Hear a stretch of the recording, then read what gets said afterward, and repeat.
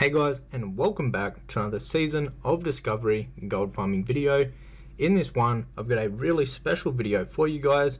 We're going to be going over the top 10 best gold farms in phase 3 of season of Discovery. They're not in any specific order, and before we get into it, I'd just like to say a huge thank you to everyone that has gotten a copy of my season of Discovery gold guide. It really means a lot. Let's start the video off and start looking at the gold farms. So the first gold farm is going to be the WOTLK gold farm.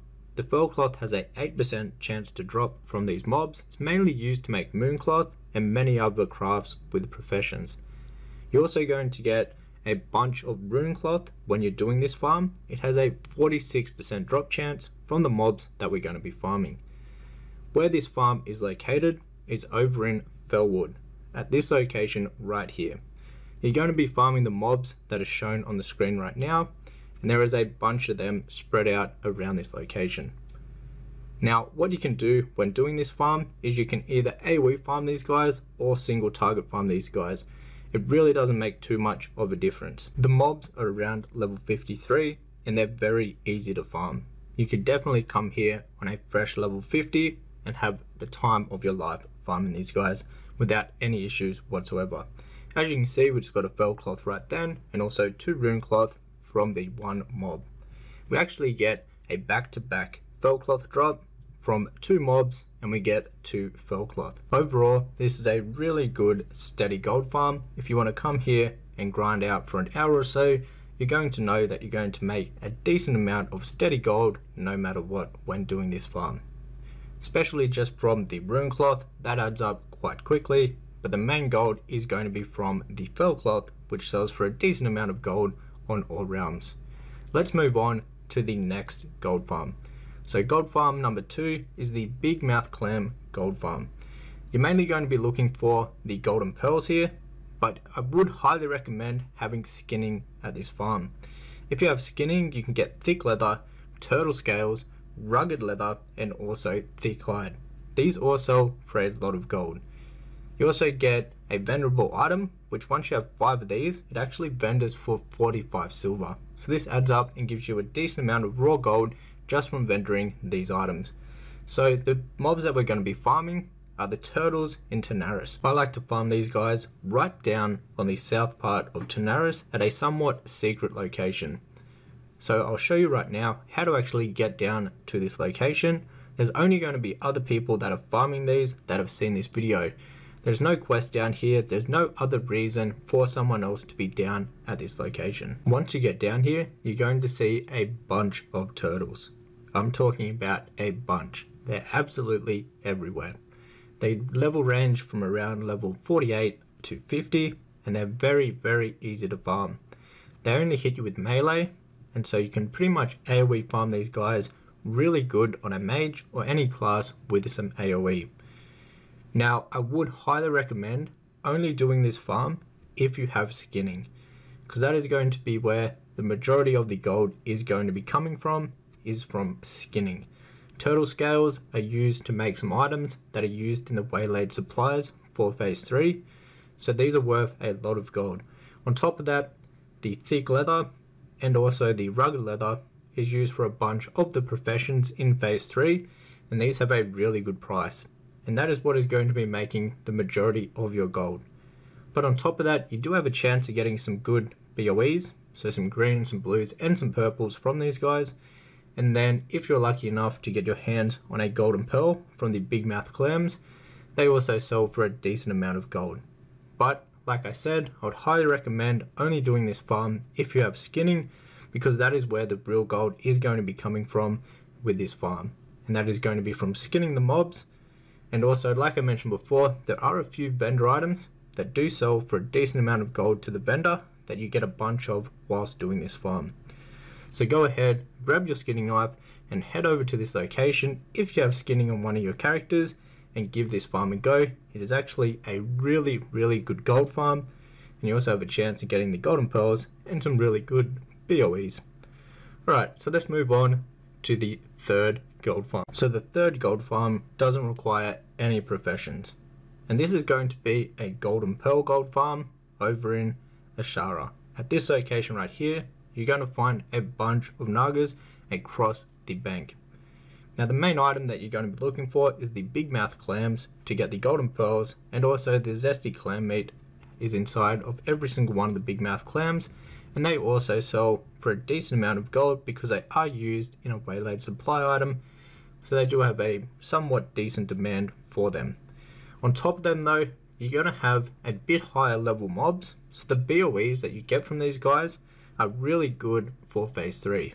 So you're going to make a decent amount of gold just from the BOEs you can get from these guys. Even the green BOEs are definitely worth selling in phase 3 because of the level of them. You also have a chance of getting some blues and also some purples from these guys. If you're lucky enough to get your hands on those, they'll really bump up the amount of gold that you make from doing this farm. You also actually get a decent amount of raw gold just from raw gold that you loot from these mobs. But the main thing that you're going to be relying on to make the gold when doing this farm is definitely the golden pearls. Now golden pearls are used in a bunch of crafts with a lot of different professions. So they have a really good price on most realms, and they have a really good demand. As you can see, we actually just got a green right then, so a level 49 shield. Now this could sell for a decent amount of gold. The market value is 19 gold at the moment. Moving on to the fourth farm. This is going to be the Living Essence farm. You also have a chance of getting some really good BOEs at this farm. Now Living Essence only has a 2% drop chance from these mobs, but is one of the best Living Essence farms that you can do in phase 3. This is another RNG farm though. Here are some of the purples that you can get from here, and if you're lucky enough to get your hands on these can sell for a lot of gold. Like I'm talking about a lot of gold. So let's go ahead and have a look at some of the drop chances for the items. 2% on the Living Essences. You also have your healing potions and your mana potions, and they actually drop a wide range of herbs. So pretty much all the herbs in the game can actually drop from these guys. On top of that, you also have your scrolls, your scroll of strength 3 and your scroll of agility 3. And as you can see, here are the BOEs, the purples. They are a lot rarer, but if you are lucky enough to get your hands on these, they can sell for some ridiculous amounts of gold. Especially because we're so early into phase 3 at the moment, these epics will sell for a lot of gold and you shouldn't have any trouble whatsoever selling them.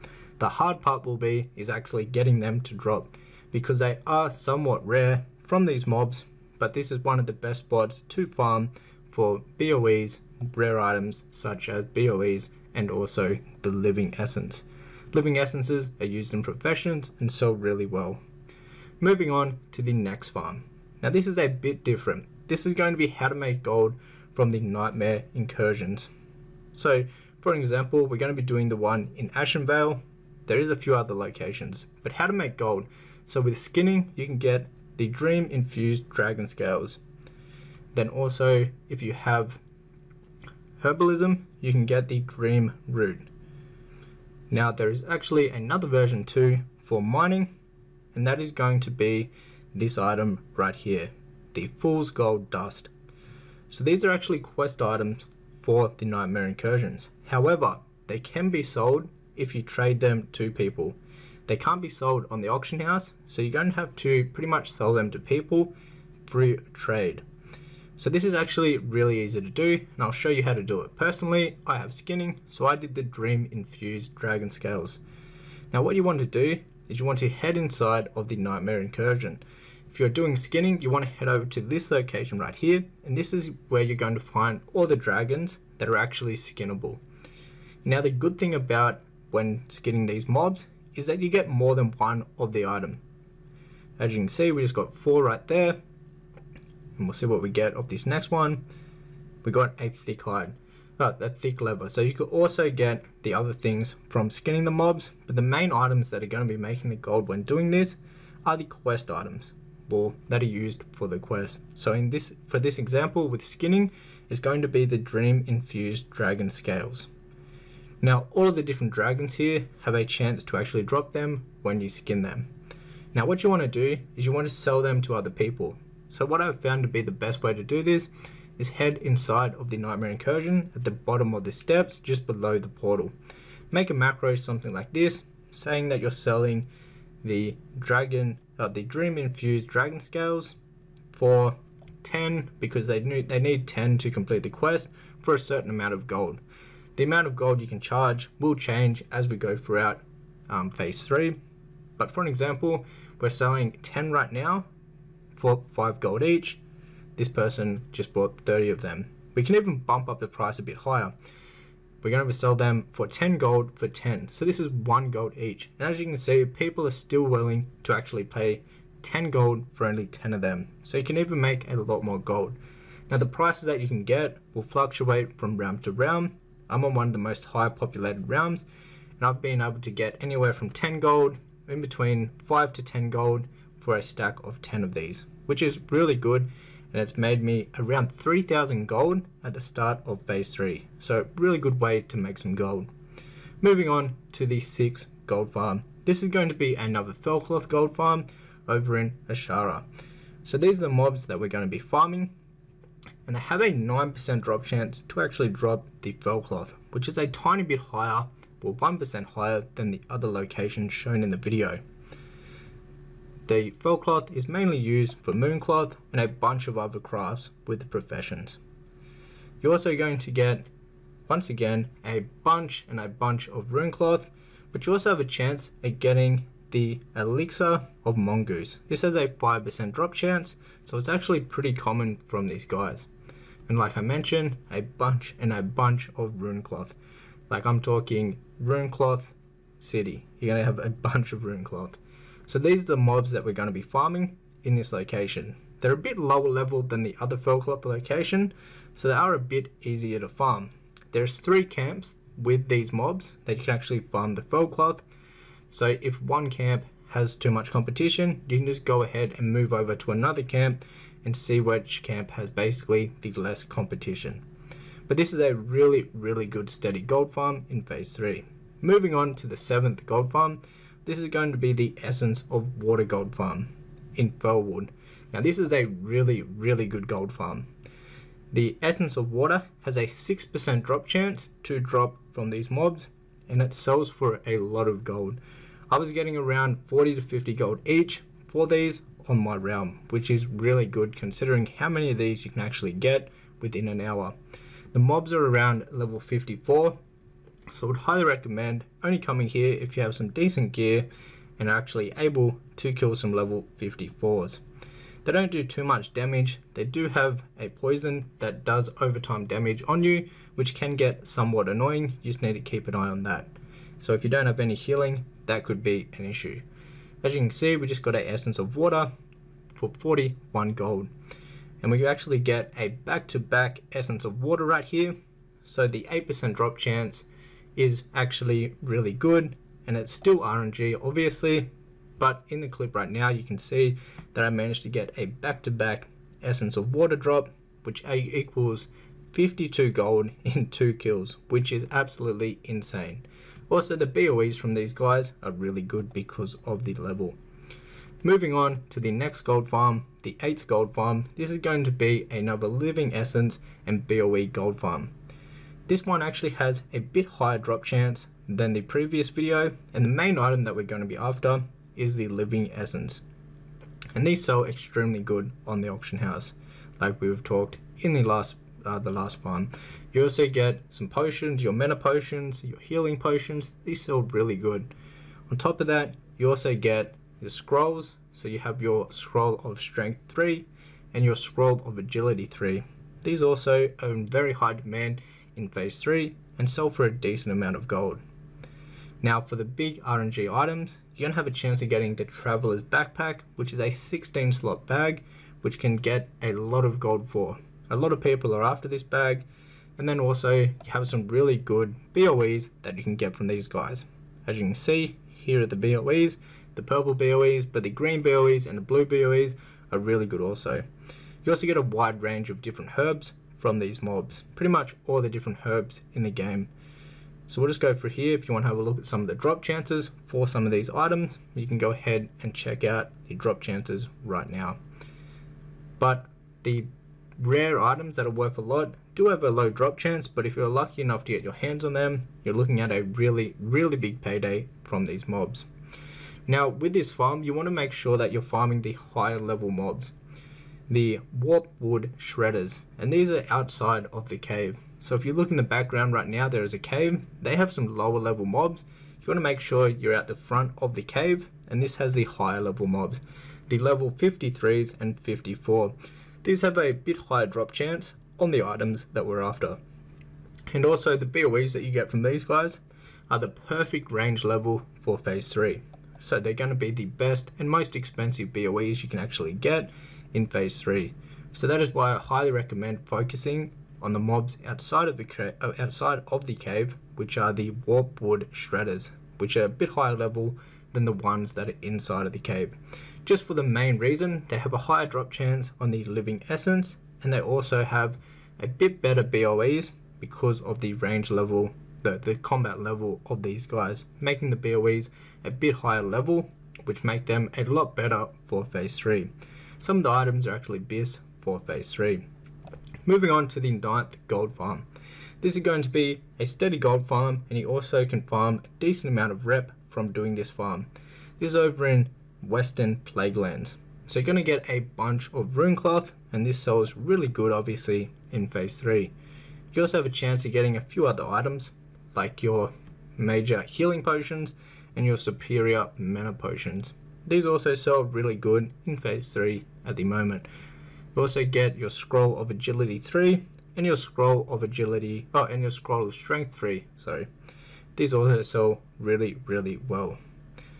You have a chance of getting this recipe too, but I'm not too sure how much of a demand this will be in phase 3, but you have a decent chance of actually getting your hands on this recipe. Now you're going to be also farming the Argent Dawn rep, which can be used to buy some really good items and things that are really useful in phase 3. So when doing this farm, you're kind of making gold and you're farming rep at the same time. So it's a 2-in-1 gold farm.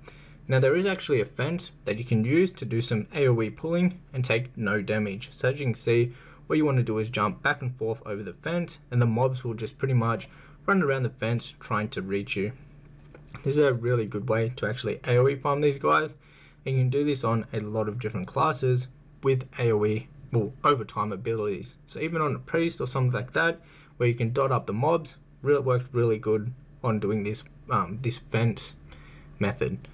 The mobs have a extremely quick respawn rate when doing this farm, so there's pretty much zero downtime. You'll see in this clip right here that the mobs will start respawning right away before I even finish off the mobs. That is how quick these guys respawn here, which is really good for gold farming. Even with competition around, you're going to have pretty much unlimited amount of mobs to farm when doing this farm. So this is actually a really good steady gold farm, especially right now while the price of rune cloth is so high. And like I mentioned before, you also get your reputation for the Argent Dawn, which is very useful at the same time as making some gold. So overall, this is a really good gold farm to do, and I'd highly recommend coming here and farming your reputation here, and obviously making a decent amount of gold at the same time. Moving on to the 10th farm and the final farm, this is going to be the Blasted Lands farm. So there are some quests right here that reward some really good buffs for phase 3 that a lot of people are after. Now the buff can't actually be traded, so the item that gives a buff can't be traded, but the items to complete these quests can be traded, and they can be sold on the auction house. So what we're going to be doing is we're going to be farming the items that are required to complete these quests to then get the buffs. We're going to be farming these items and selling them on the auction house to people that want to get their hands on this buff. So this is over in the Blasted Lands, and here's the location of all the different mobs. And there's 5 different mobs that we're going to be farming in this farm. Here are the 5 different items that are required to complete the quest, and these are what are going to be making the majority of the gold. But I would highly recommend having skinning when doing this farm. So I'll go through and I'll show you each mob and their location. So here's the first mob that we want to be farming, and they all drop a different item that is required for the quest hand-ins. We have the hyenas here. These are up more in the north spot, basically where you pick up the quest. Moving on to the next mob are the scorpions. These have 2 locations, one up north and one southeast, down a bit further. Moving on to the next mob that you want to be farming are the boars. These are over on the east side of Blasted Lands, a bit further away from the other mobs. And then also at this exact same location, you have the basilisks, which are also at the same location once again on the east side of Blasted Lands. Now when doing this farm, like I mentioned before, I'd highly recommend having skinning because you're going to be able to get rugged leather, thick leather, and also scorpion scales. And also some thick hide, but the thick hide has a lot lower drop chance. So the hyenas drop your thick leather, your rugged leather, and your thick hide. Then the other mobs, the scorpions, these are the only ones that have a different drop table for skinning. You can get the scorpion scales from these guys at a 40% drop chance. Then we have the boars, which just have thick leather, rugged leather, and thick hide. And then we also have the basilisks, which also have the exact same drops when they are skinned. And now with the skinning, this will really increase the amount of gold you make from this farm. But overall, this would have to be one of the best gold farms in phase 3 at the moment. These items sell extremely quick on the auction house, and they're actually pretty easy to farm.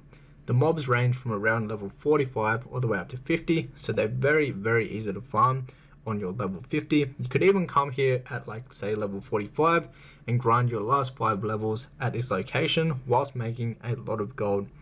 This gold farm has personally made me around 2k gold, and I've only done it for a few days.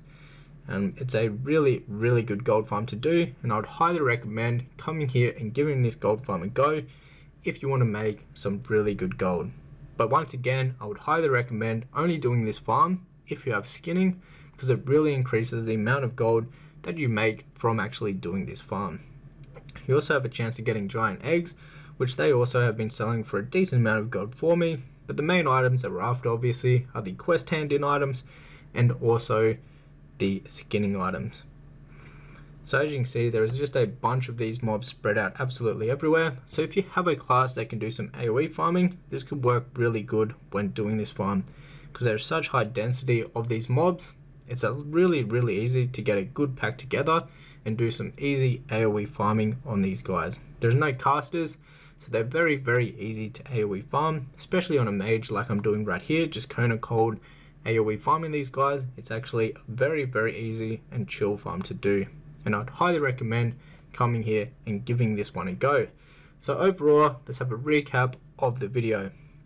So 10 really good gold farms to do in phase 3. All of them have their own things and their unique ways to make them good. Some of the best gold farms I would say would be this one, the turtles in Tanaris. It's also made me thousands of gold. Also, the quest items in the Nightmare Incursions is really good. So that would probably be my top 3 out of these gold farms that have made me personally the most amount of gold in phase 3 so far. Let me know down in the comments what has been your most successful gold farm in phase 3 so far. I'd really love to know. But that was it for the video. If you enjoyed, hit a thumbs up button and also subscribe to the channel. And if you would like to learn more in-depth ways to make gold in Season of Discovery, you can check out my complete Season of Discovery gold guide, which goes over all of the best methods to make gold in Season of Discovery. This is constantly updated, and if you already own a copy, you get all future updates completely for free. You also get access to a private Discord where we help each other out with gold making in all versions of World of Warcraft. Until the next one, guys, take care. And good luck in phase 3, and I hope you make a lot of gold.